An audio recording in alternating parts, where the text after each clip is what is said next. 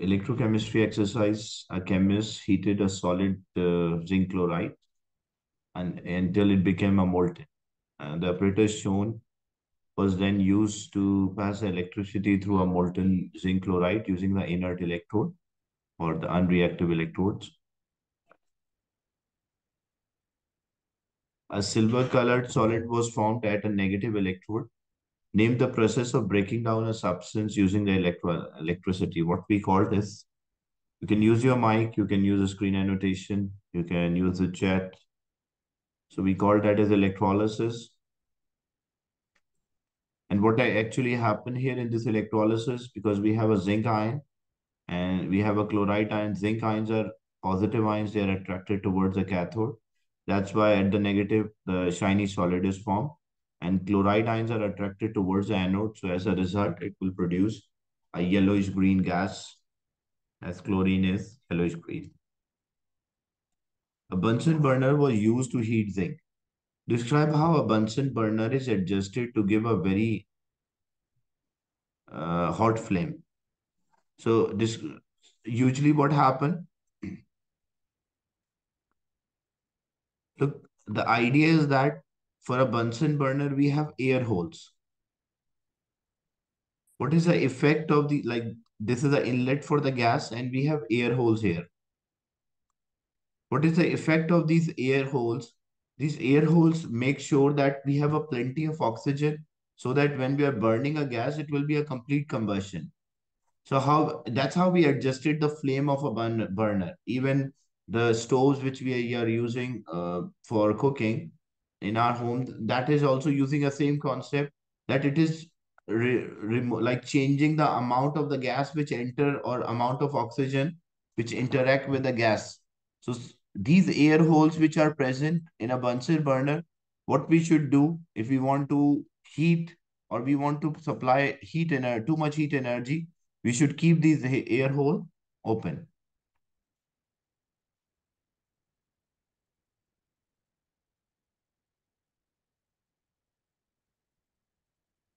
Is it clear this one? Yes, sir, clear. Then suggest and explain the expected observation at the positive electrode or anode. At anode, what Bubbles we of bubbles of pale green gas. so you can mention bubbles or you can mention a yellowish green gas.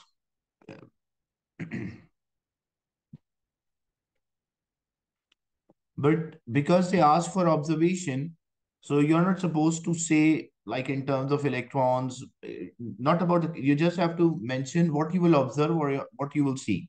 So when you mention you will observe yellowish green gas, yeah, that's I'm explaining a point. If a question is that suggest and explain. So the expected observation here in this one, you mentioned yellowish green gas, but what if the question is only state what is observed, then only you'll mention yellowish green. Here the question is state, suggest and explain, like reason for that. So chloride ions are negative ion attracted towards anode. As a result, it will form a chlorine gas. Here you have to explain as according to question. I'm talking in journal. If a question is about observation, don't try to write anything about loss or gain of electron. Just write what you will see. Suggest why iron electrodes are not used for this experiment.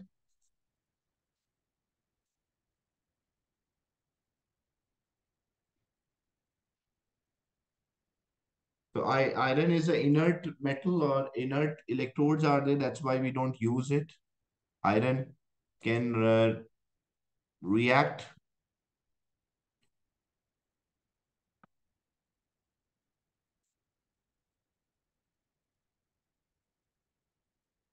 What difference would the chemist observe at the negative electrode if aqueous zinc chloride is used rather than molten zinc chloride? Like if we use a molten zinc chloride, the molten zinc chloride contains zinc ion and the chloride ions.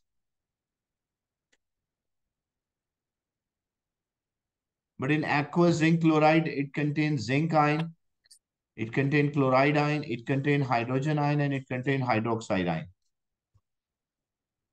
So during electrolysis, if we do, chloride ion will move and zinc ion will move. But here what will happen? Hydrogen will move as it's less reactive than zinc. Yeah, so hydrogen will move. So there will be a hydrogen difference in the observation. So there will be, but difference in the observation. So again, what difference is there? You don't say hydrogen formed, you should mention bubbles.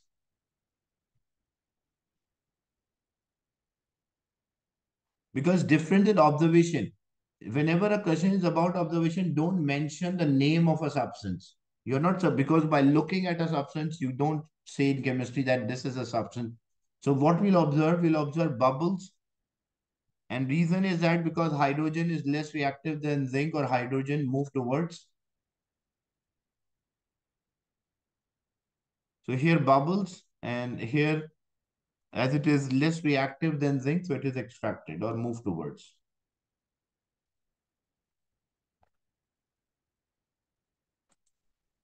The next one, when electricity is used to break down a concentrated zinc chloride, chlorine produced at a positive electrode. Describe a test for chlorine.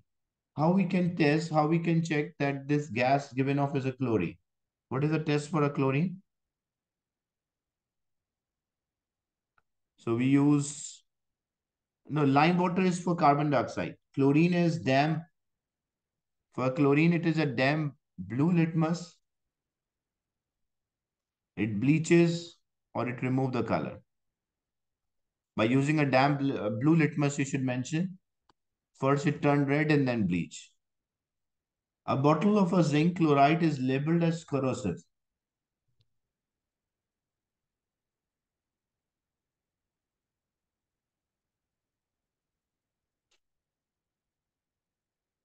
Chlorine is, it can bleach. It is a bleaching agent, but don't mention blue. Don't mention red. There's a reason for that. So whenever you mention it, you should mention starting with a red litmus, a blue litmus. So if we say it is a corrosive, what safety precaution we should take?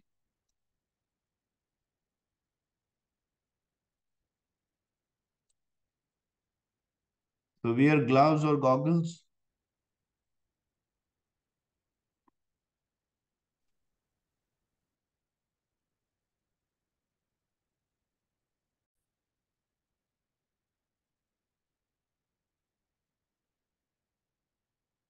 In question 3, a student investigated the gases formed during electrolysis of a dilute sulfuric acid.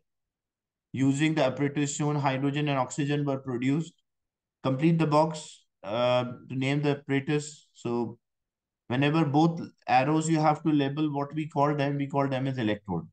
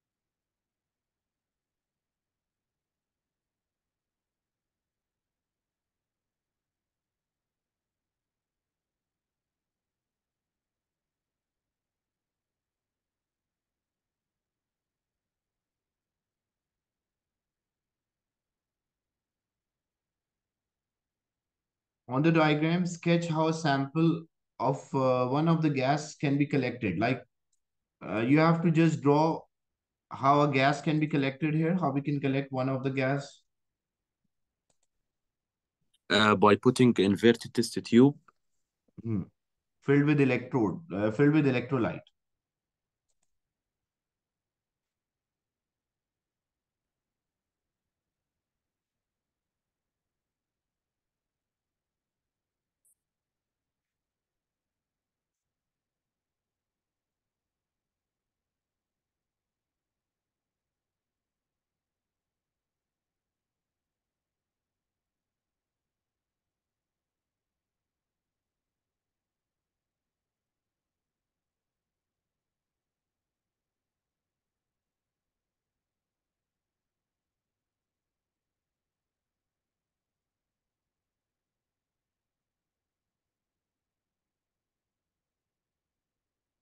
Look, this one, how it can be done whenever we want. Sometimes they ask this question like how a gas sample of a gas should be collected here. And test for oxygen is a glowing splint. It will relight. That's correct. But what we usually do, we don't use a gas syringe here. Gas syringe is usually used whenever a chemical reaction, a gas is given off in a conical flask or in a test tube. Then we connect the test tube or a mouth of a test tube or a conical flask by a delivery tube, and then we connect a gas syringe. That is how gas syringe is connected.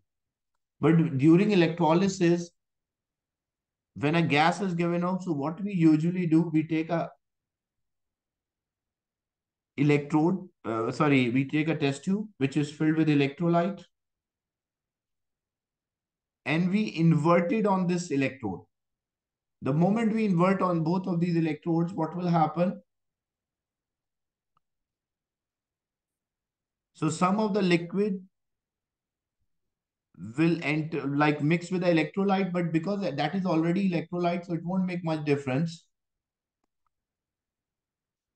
And remaining of it, the gas will occupy the space. Like as a gas is given off, so gas will be released and this will collect a gas here. So that is usually what we do. We fill the test tube completely with the electrolyte. So fill the test tube completely with an electrolyte and invert it on the electrode. So when this is inverted on the electrolyte, some of the electrolyte will run out from this test tube and the gas will occupy the space. So how much space is occupied here? That is the volume of the gas collected.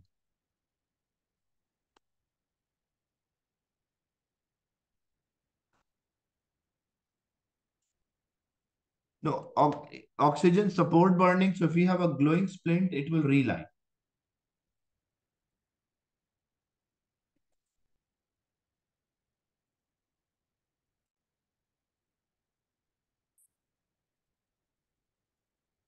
The gas collected at a positive side turned lime water milky. Based on this observation, lime water milky, which is this gas, which turned a lime water milky, that is carbon dioxide. And remember one thing in exam, when you write, don't write these formulas. Right now, it's fine, you're writing a formula, but in exam, write as by carbon dioxide, sulfur dioxide. Don't try to write in short. And suggest how this was formed.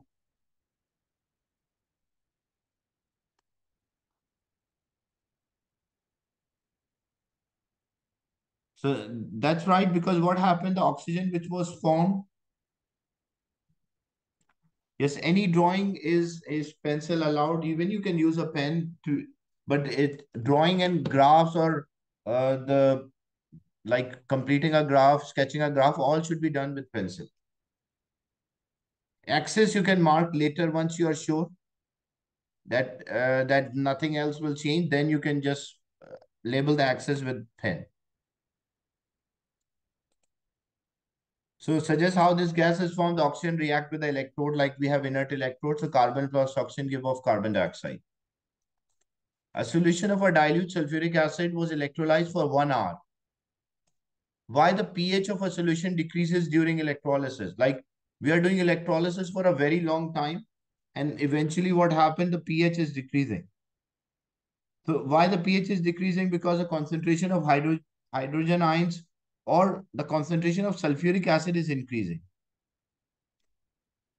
Because what happened when we do electrolysis of the sulfuric acid which contain H plus ion, SO4, H plus and OH minus. So H plus ion move towards cathode, OH will move towards anode. So water is removed. As the water is removed, so solution become more concentrated.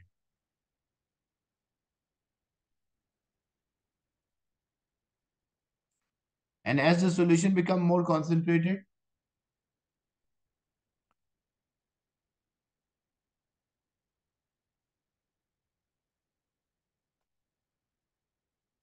the pH of a solution, if it's an acidic solution, the pH will decrease, and if it's an alkaline solution, the pH will increase.